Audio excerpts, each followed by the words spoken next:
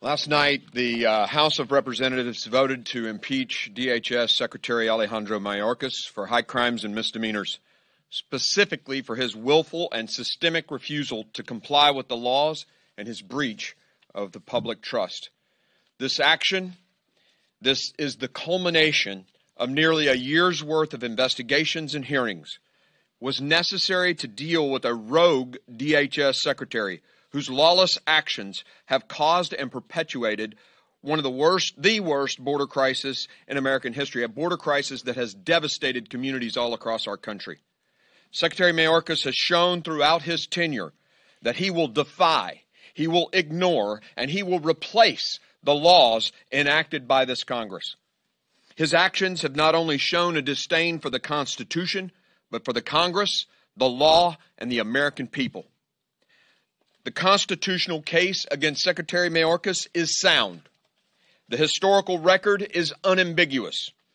The framers were united in their belief that the executive branch officials must defend the Constitution, respect the separation of powers, and enforce the laws passed by this body.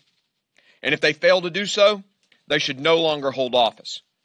If we're all being honest here, we all intuitively understand this. When an executive branch official rejects, unilaterally replaces the laws passed by this Congress, we have to act. And last night, we did.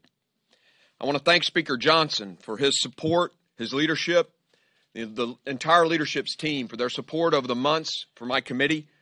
And I want to thank the members of the Committee on Homeland Security and our staff, who has done a fantastic job.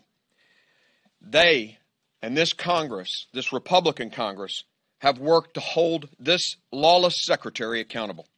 It's now time for the Senate to do its duty, to step up, hold a trial, and convict Secretary Mayorkas.